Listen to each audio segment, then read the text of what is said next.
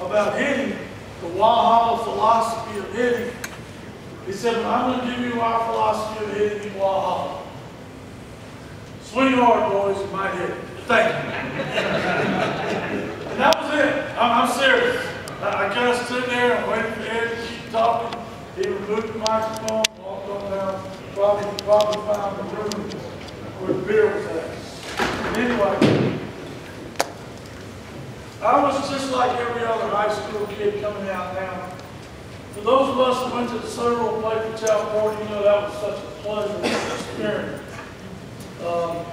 That's great coaching. But just like hitters, when I got to college, I really thought I had everything figured out as far as pitching.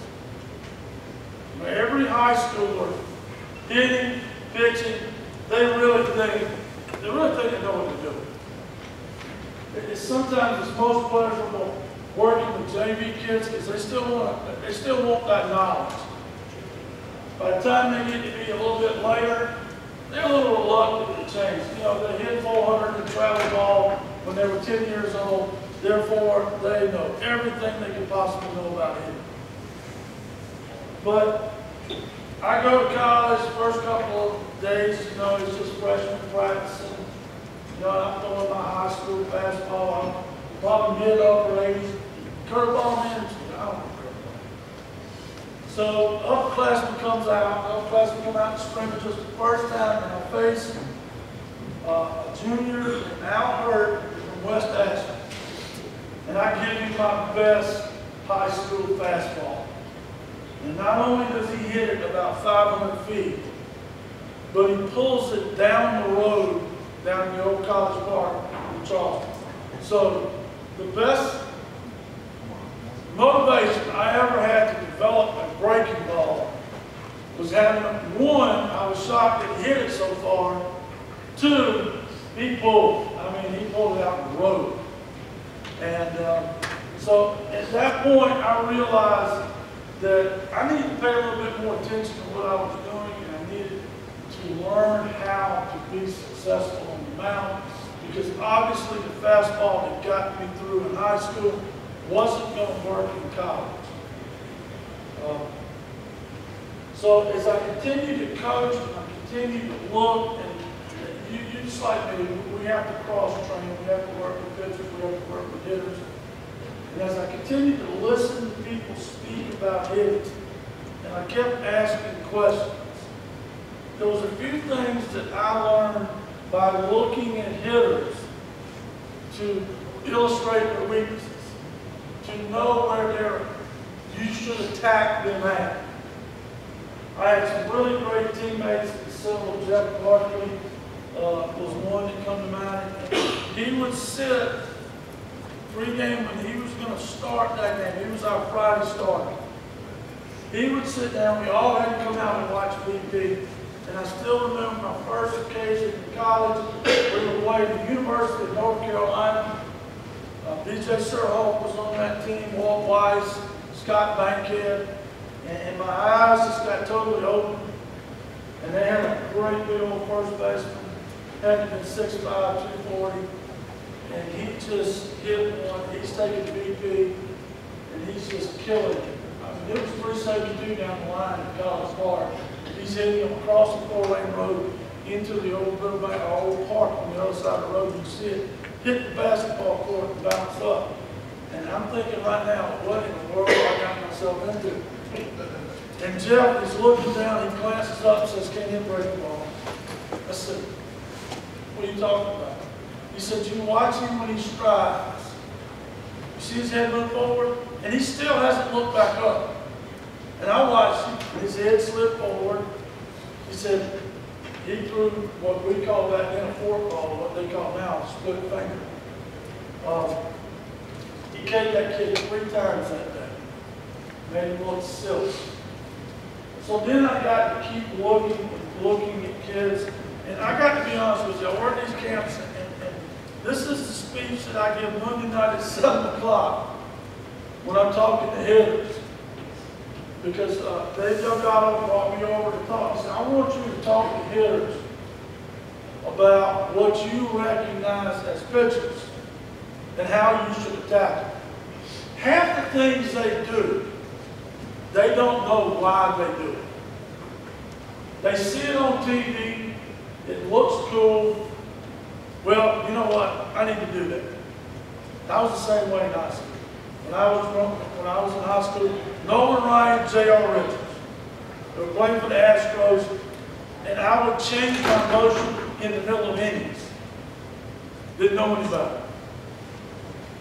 Well, I learned as a pitcher, I started from the feet and moved up. Okay, I started from the feet and moved up. Within stance. Now, first thing I want to talk to you, I hope everybody can see me. Got a nice like phone bill I borrowed from somebody. First thing I learned as a pitcher, and it changes over time. I'm not going to call it out of high school, but I went to see my son play a little ball a couple of years ago during the summer. And there's a rather large high school in South Carolina. I'm sitting there and they don't have a clue who I am, and I don't know who I am. And their players are drifting in to hit, and they've got a very pronounced open stance. Now, I don't know exactly when the open stance started, but the first guy I can ever remember having an open stance was a guy that I played with, and he wore glasses.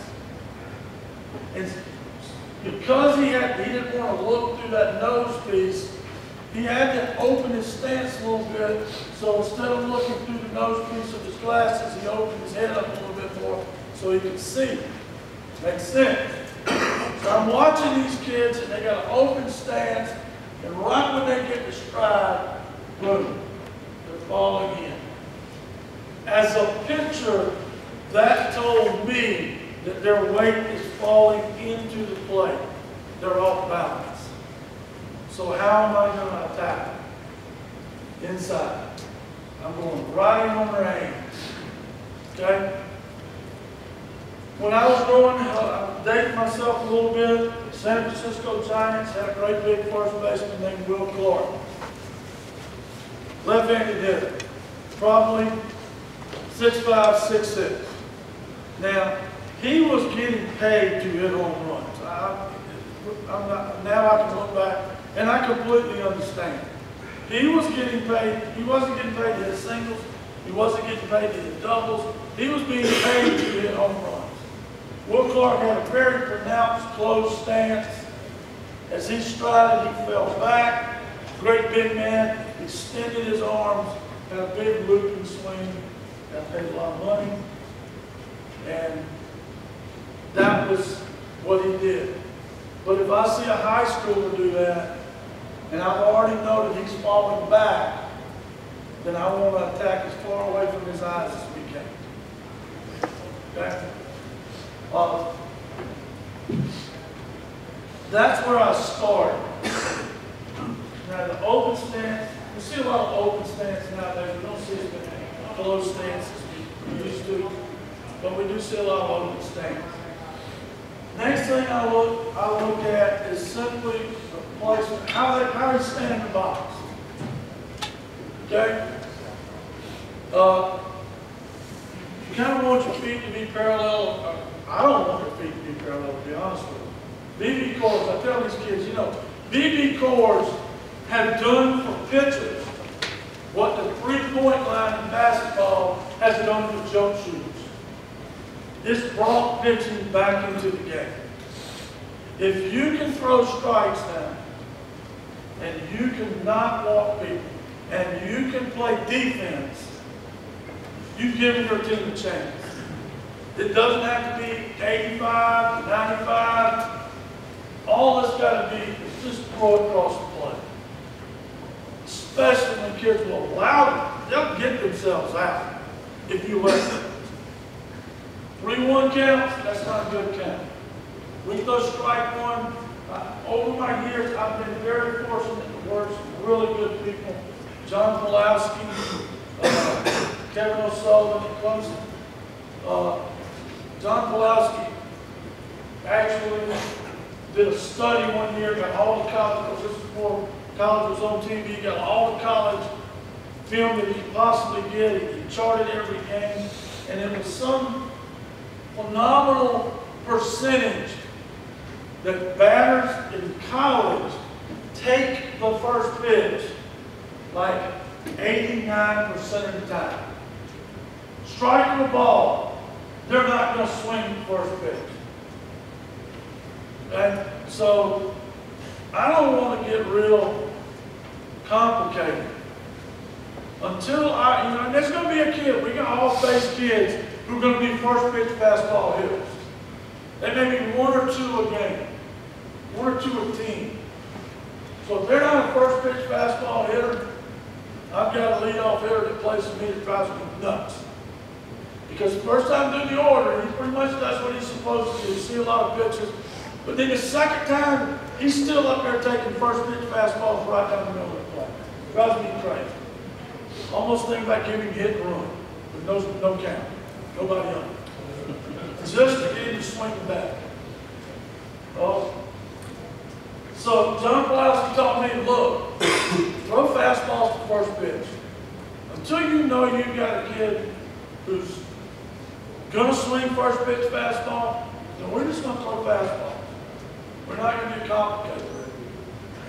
Next thing I learned to look at was when a kid gets in his stance, and I'll try to turn it this way, if he's got this front foot pivoted already open, if you notice, when I just rotate on my heels, where does my hips go? They're already opening up. He's already coming off the pitch. That tells me away. Right? I don't know why, but we're seeing a lot more kids nowadays, if you look at their back foot, the one that's closest to the catcher, if that foot is open or that toe is pointing back to that catcher, think about it for a minute. To hit the inside pitch, what do you have to do? You have to rotate and get the ball out front. You have to. Well, if you have opened up your back foot, what that's going to promote, because he'll never have time to rotate and get on his toe and 10 toes and get the bat head out front. What that's going to promote is, if he's opened up here, he's going to roll on that backside, and he's going to have a dead backside. So what does that tell you? Hey, right fielder, come on in tight. Come on in tight. Because he's going to get jammed, and he's going to hit a little flare, maybe in the right field, maybe in the infield. Because he just can't get the bat head out. That's where I start. And then I just start moving my way up their body. Moving my way up their body to see if I can find out. Now, let me say this. Most of us in here, me included, we probably had to coach football or still have to coach football at some time. I still have to. I had actually retired from football and then got guilted back into it. But you will know that if you coach defense for a length of time and you have some concept of what defenses do, and then you go over to the opposite side of the ball, you see things a whole lot clearer. You know how to attack people, and it's vice versa. I think the best offensive and defensive coordinators had to spend some time on the opposite side of the football so they can understand what you're trying to accomplish on your side of the football. So as me talking to you about how we're going to attack someone as a pitcher, I try to relay that to my hitters. I will tell you right up front, I've been around for a while, and when I first started, when Lakewood was the high school that I was at, one of the first years that Lakewood was in existence, they were predicting that our enrollment was going to go up. Never did. But we were put in conference with the Columbia schools. We're in Sumter. I'm in Sumter, by the way. Or was it something? And one of the schools that we played was Dutch Fork High School. And Al Berry was there, a legend. Learned a lot from Al. Al was the first guy I ever saw that taught the no stride. Later on, I saw the Doyle brothers out of Florida. They were teaching no stride. And their philosophy was, you don't stride to hit a golf ball, so why would you stride to hit a baseball? I listened to that. I saw Al's teams that were very good, very smart kids. But still, I thought the stride was necessary as a timing mechanism. Okay? Yeah, golfers don't stride. But I don't see anybody throwing a golf ball at them to see if they can hit it back at them. Okay? So I said, no stride's pretty good. I think we need to time it. That's a timing mechanism. I need to load, pick it up, put it down. But here's the problem. I've watched so many kids now. You can tell them until they are blue in the face, get that foot down. And they'll still get it down late. They still will get it down late. If their hands are moving and their foot's not down already, they're in trouble. They're in trouble. Okay? So, I started noticing kids' strides. Same thing I just talked about. If when they're stride, that front foot opens any at all, hips are off, pitch away. If they're stride and their head moves forward, same thing as that big first baseman from North Carolina. If his head's moving forward, where is his weight going? It's moving forward, off speed's going to give him a really hard time. If he's striding and he's hitting and his front leg is bent, that means where is his weight? On his front side. Now, it's not always going to work. We got to locate. But if we can locate and we can get his weight out front, we're not going to get anything squared up on the back. We've got to get off that bad hit. I saw kids striding, especially when you get the younger kids, they kind of pick up on. I think this is something they pick up when they're real little. It's a physical development thing. When they see the ball coming in, excuse me, they feel like they have to go get it. They just, just like a little kid, you roll them a ground ball when they're real little, they just have to sit there, and if it rolls 6 inches this way, they just physically are not developed enough to go. It's got to wait for it, you get to roll it into their glove. But when they're hitting, they feel like they've got to go get the ball.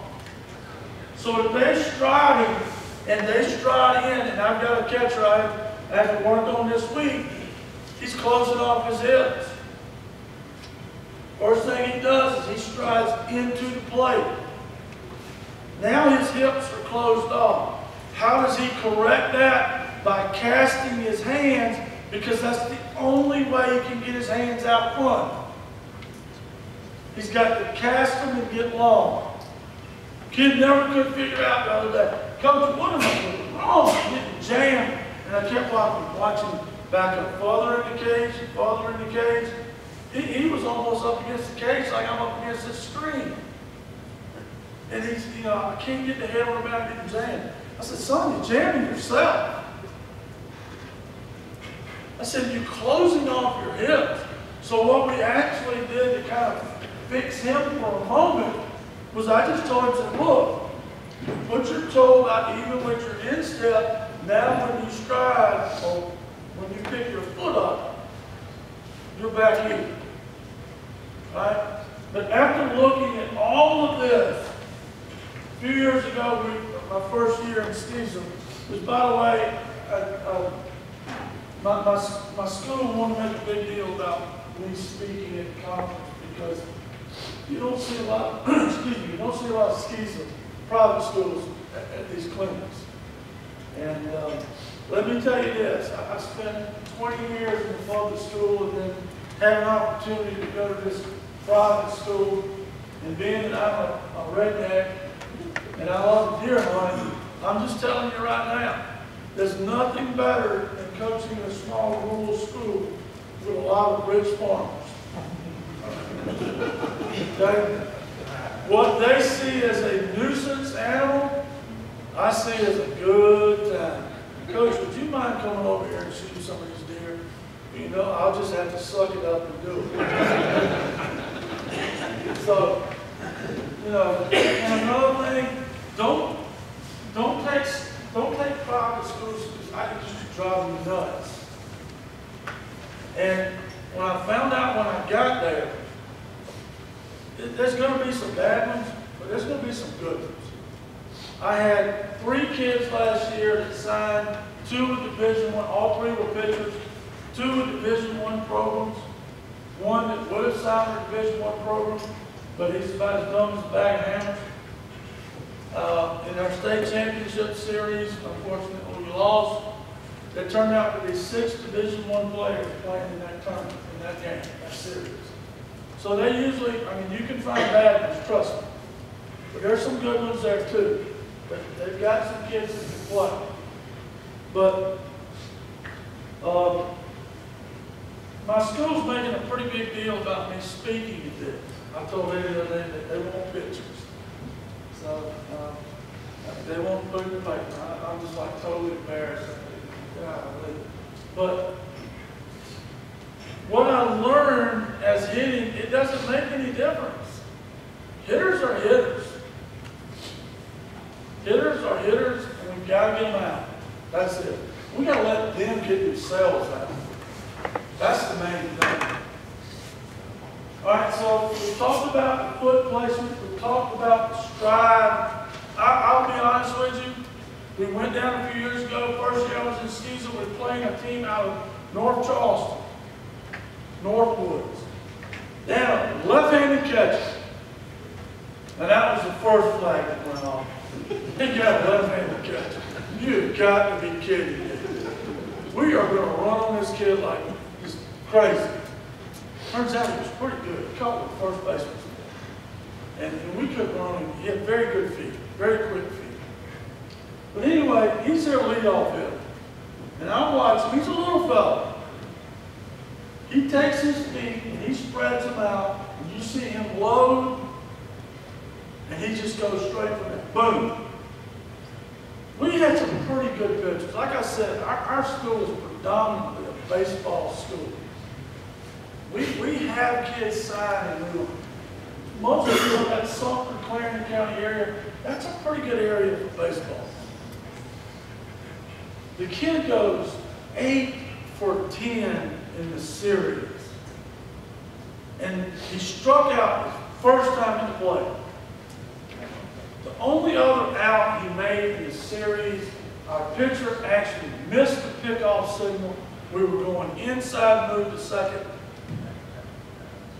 Our second baseman breaks for the bag, and the kid lines into a double play. He lines it to our second baseman, who's standing on second base. That's the only 2 outs he made. And I know what you're thinking. You go, you can't generate any power. Look, this was a little tiny. He was not very big, very quick kid. He had, because I went back and charted it because I started watching. This is when I started really paying attention. How do I want to teach hitting? He had doubles to left center. I think he had 2 to left center, 2 to right center, 2 singles up the middle, a single to left, and a single to right. Yeah, well, these all right-handed pitchers he was facing? Yep. Unfortunately, that's another trait in my school. We just don't have left-handed kids. Okay? But he just, very simple, boom, go, bam. So I talked to Michael Johnson at Clemson, and I started watching. So many kids mess themselves up on the stride. I just don't teach it anymore. And I started looking. They get their foot down late, they're getting their foot open, they're closing their hips off. So I teach my hitters, I say, okay, get in your stance. Now, stride like you would normally stride. Don't move your foot again. All I want you to do is load up on your toe. All I'm taking away from them is I don't want them to pick it up and put it down, because they'll mess it up. We just load on our toe and go from there. Try to keep our weight back. Okay? Because that's, like I said, to be able to teach hitting, you got to understand a little bit about pitching.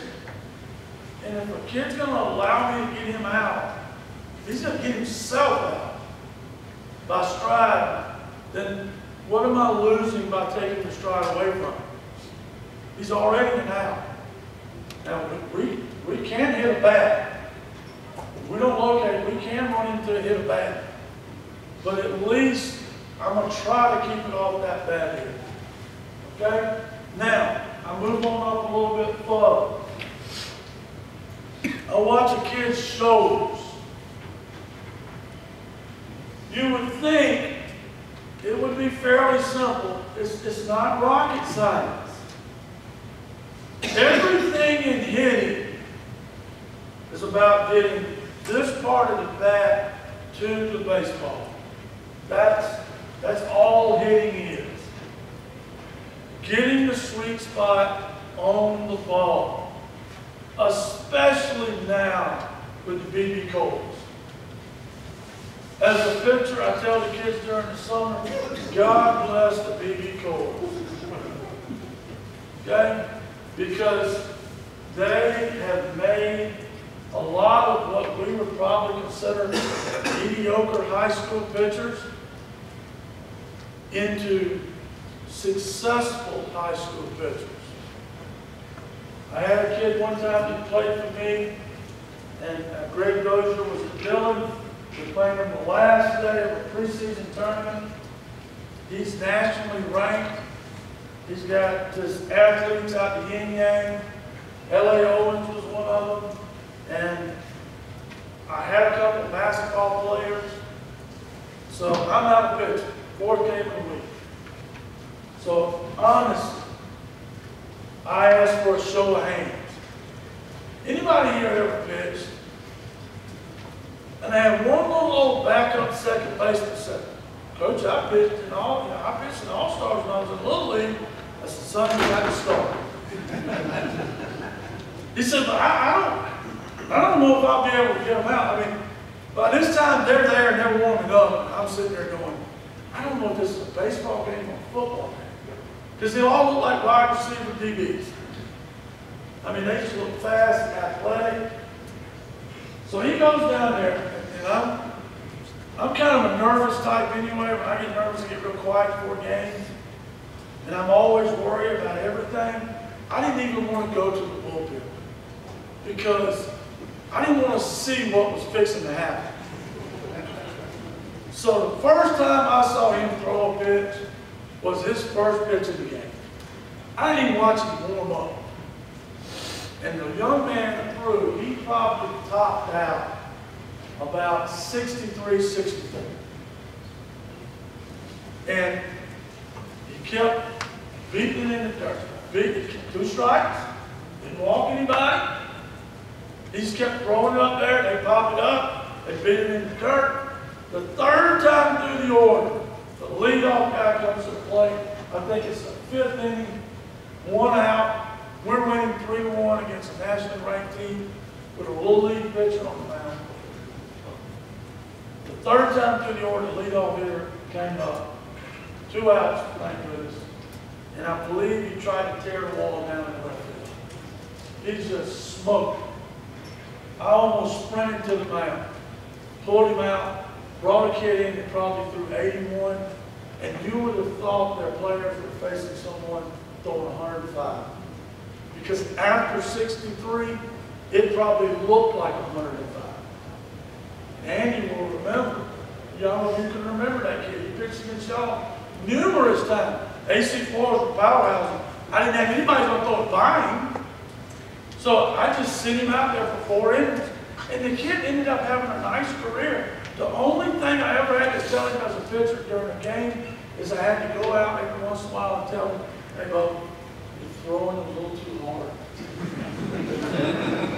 You're getting pretty close to BP speed. How about let's back it down a little bit there, okay? Now I remember that particular year, we went like 5-2, and I had the same kid come behind me every single time. A little left-handed kid I had, but it looked like he was going 90 miles an hour. Okay? If you throw strikes with BB cords, you beat people. It's that simple. It ain't got to be 100. I get so frustrated. I don't know if Hartsville High School is here, but I saw a kid in camp a few weeks ago up at Clemson. I watched him throw. He threw 3 pitches from location. Very effortless, threw very well. Little kid, I can't remember his name, he comes over. I said, come here for a minute. I said, let me ask you something. Tell me how close I'm hitting here.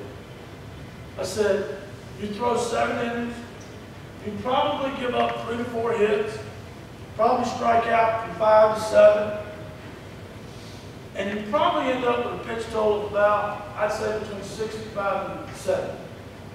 He says, Coach, you're exactly right. He's the guy, he's 81, 82, and I hate to say this, his father comes up to me later and he goes, Coach, what do we need to do? Nobody's really looking at him because he was 81, 83, 84. Turns out, I believe he told me he went 12-0 last year. Some of y'all might have faced him. I can't remember the kid's name. Kobe. It just kind of reminded me of Tom Glavine, because Tom Glavine would never break a sweat. Never break a sweat. He was just effortless, nice and smooth. Everything came out of his hand. Everything looked the same. He's the kid that you look up at the 6th inning and you go, wow, we haven't scored.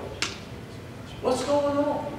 He's not throwing that hard, but he is the kid that the BB Corps has really made successful. Well, he can throw 3 pitches too, that'll make it successful. But that's what I'm talking about. BB Corps have brought pitching back into the game. So as we move up, here's what I see from a lot of kids at Cape. And I ask, why do you do this? Man, why do you do that bad? I don't know. I see them on TV.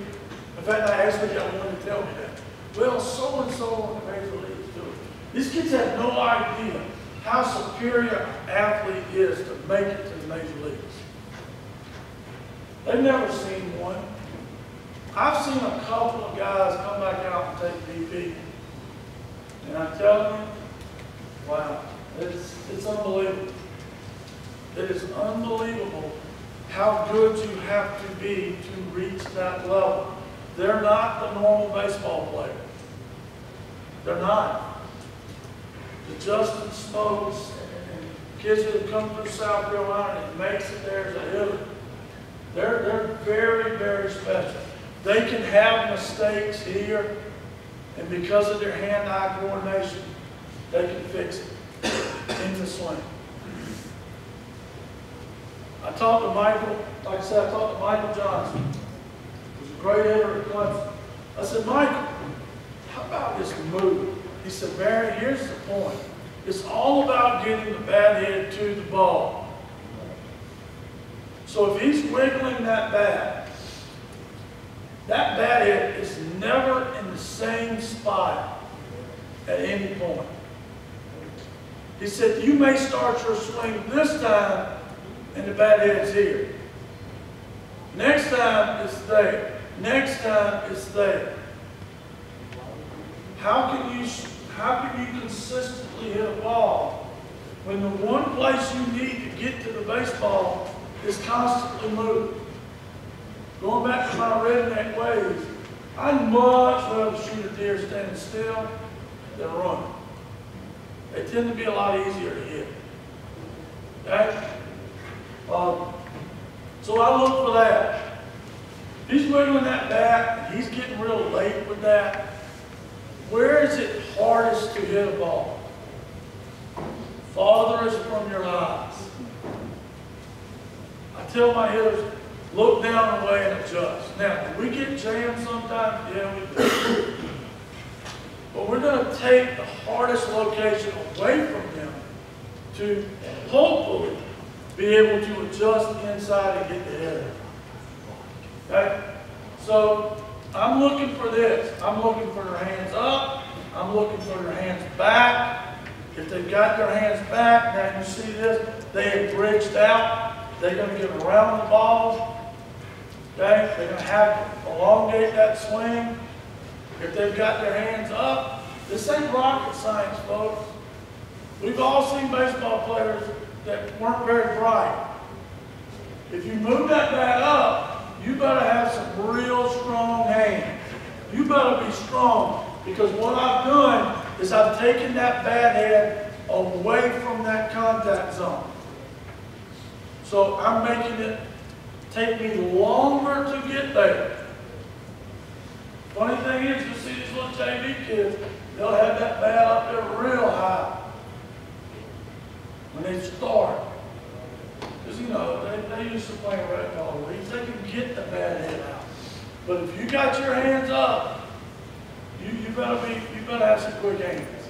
Because I'm going to come right up under your hands, because that's where you got the farthest distance to go to get that sweet spot to the ball. Okay?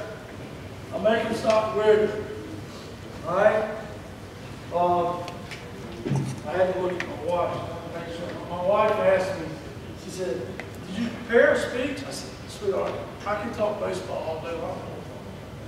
She said, really? You got 55 minutes?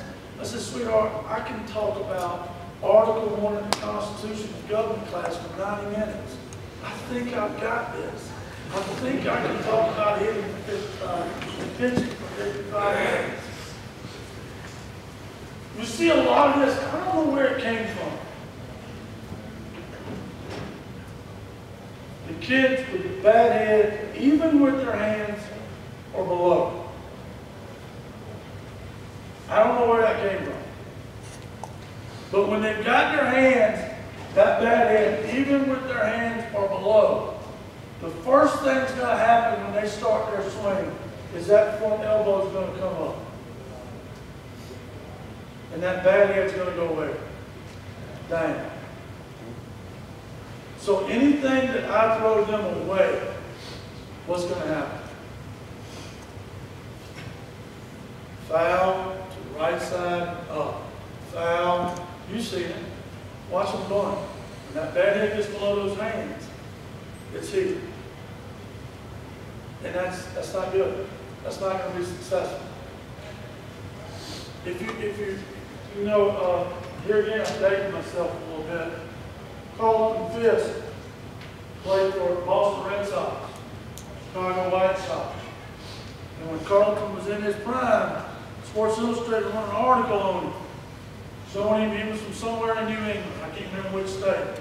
And his regimen was every day, he had a pair of work gloves, and he went out there and he just hacked on trees with an axe. Well, that was the good old days when you didn't have to lift weights and take steroids and all these things. That was his normal regimen of workouts during the summer.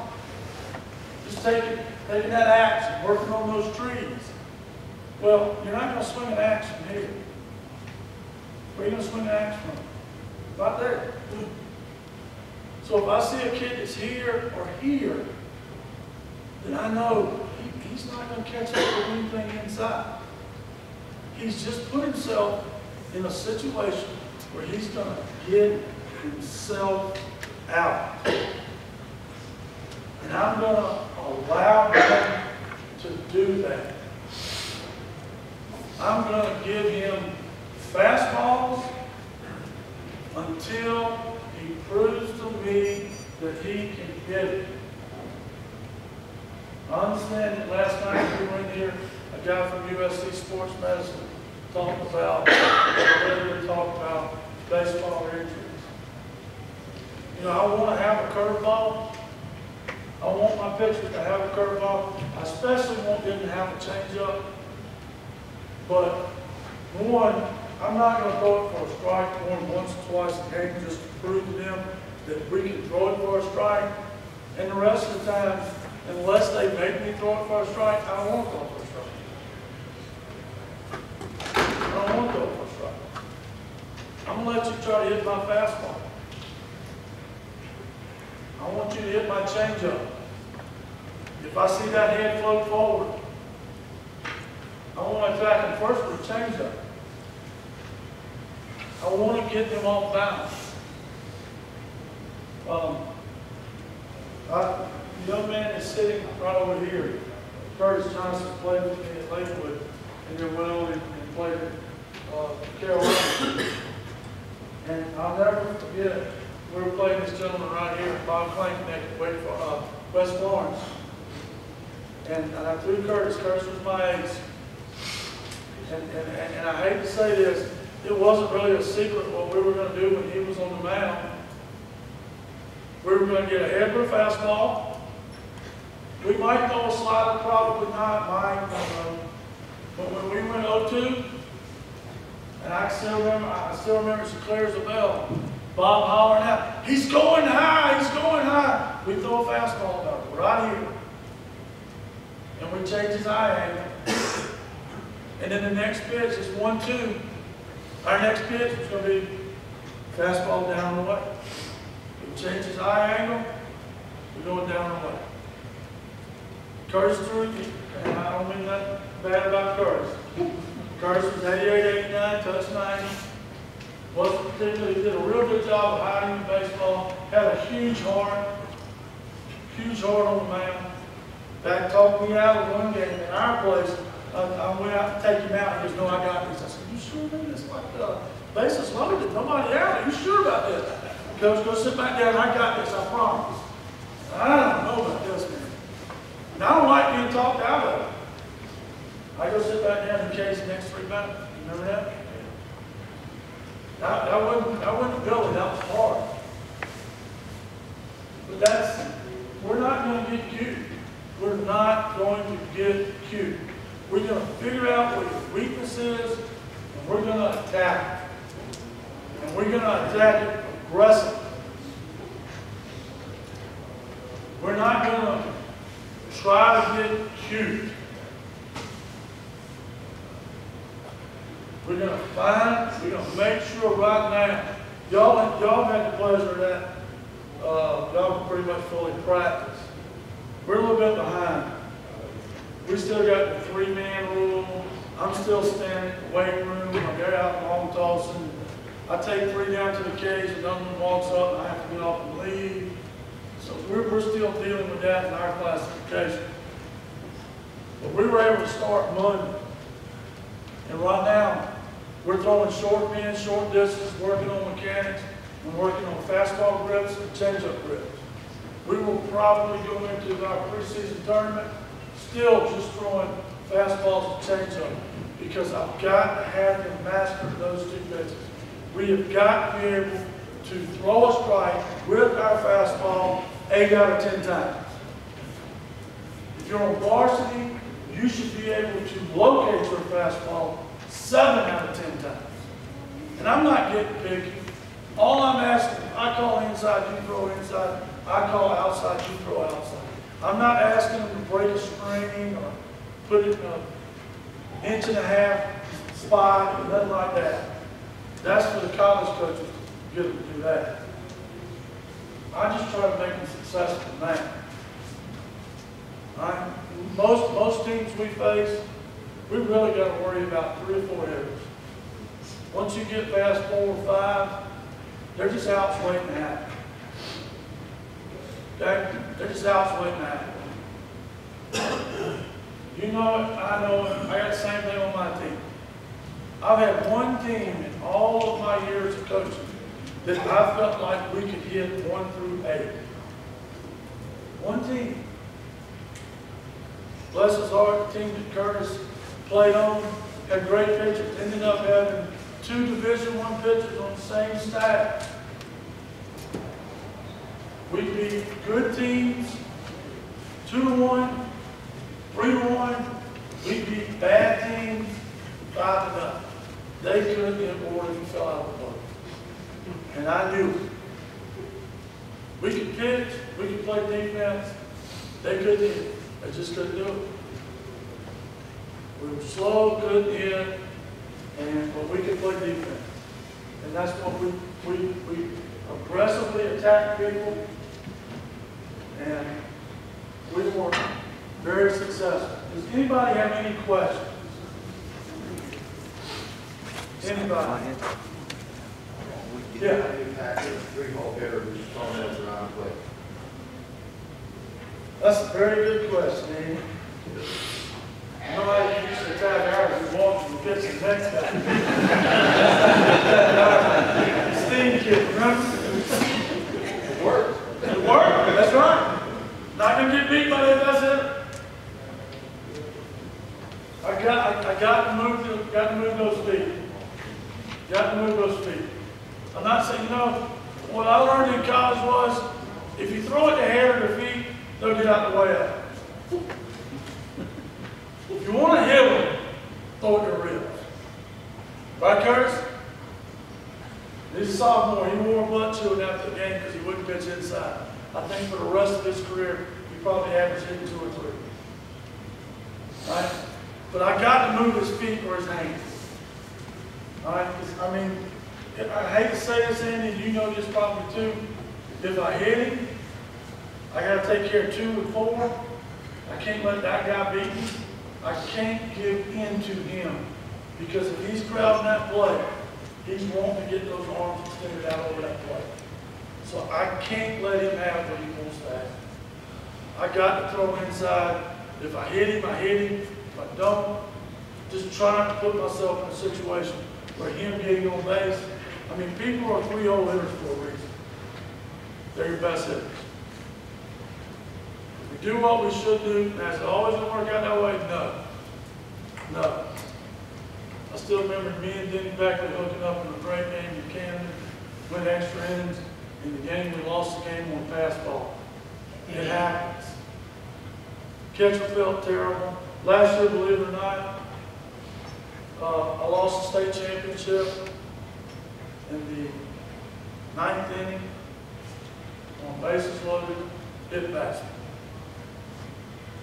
The first thing I did was I went to my pitcher and I said, son, you do not put your head down.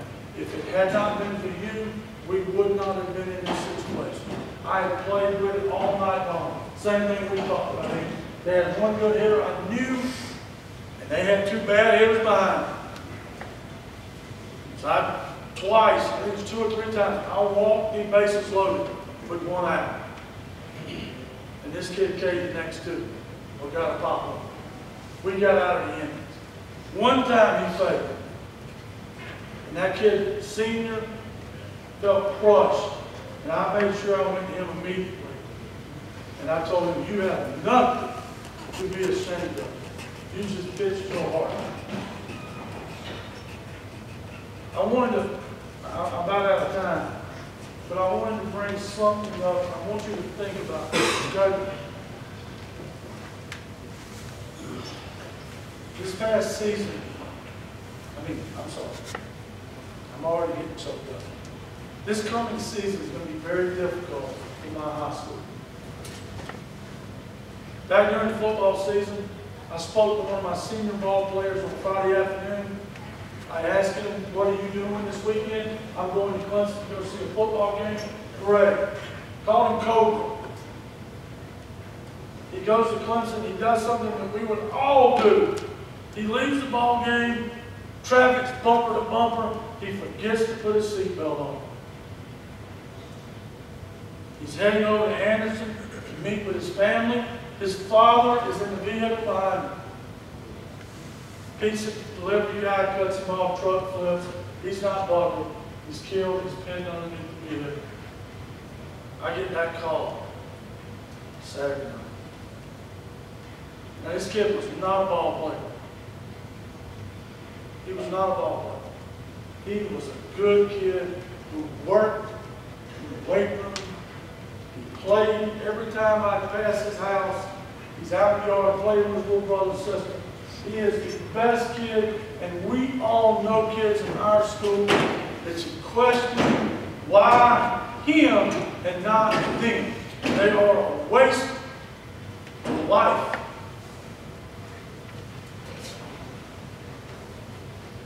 Now, we started practice this week. This kid was a pitcher only, we call him.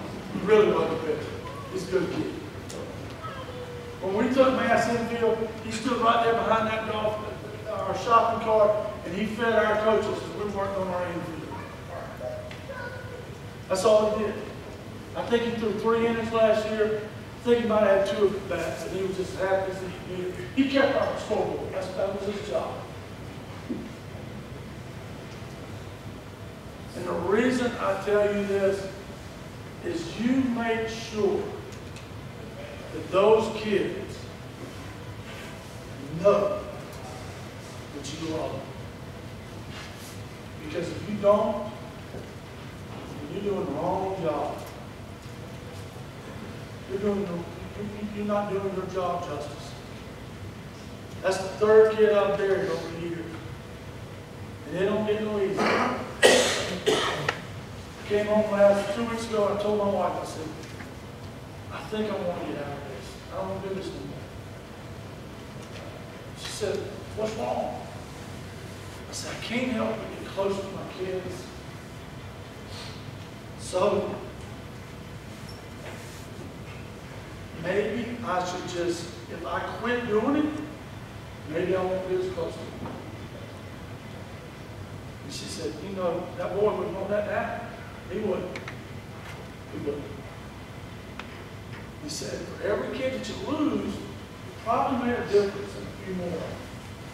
You can cheat in the ones that you didn't get coached. But it's, you make sure that you speak to them. That's the beauty of private schools. We get to say prayer. We get to pray. I know when I went to public school, private school, the first time we did this, I about freaked out because I thought, oh my God, we're going to have somebody complain. Then I realized I was in a different situation. But, you know, a lot of kids look at me as this rough, gruff guy that doesn't smile. But I make sure that when those kids leave that ballpark, they know what I care about. And we should not keep that inside. Because you don't ever know when that's the last time you will get to see that kid. And I promise you, if you haven't already done this, you know that that's the nature of our business. We're going to lose kids. I don't mean we have to like it.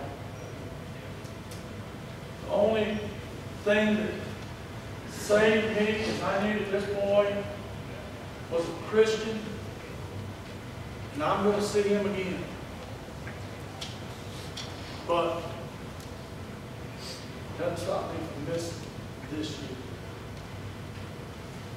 So that's what I ask you to do as coaches. We have so much influence over their lives. Just make sure that one, we're influencing the right way, and 2, that they know that we care about more than wins or losses. Thank you. I hope you've enjoyed it. I've enjoyed seeing so many of y'all again. I miss you. Appreciate Eddie asking me, Dale. And I hope you pick something up from it. And have a good season. Thank you.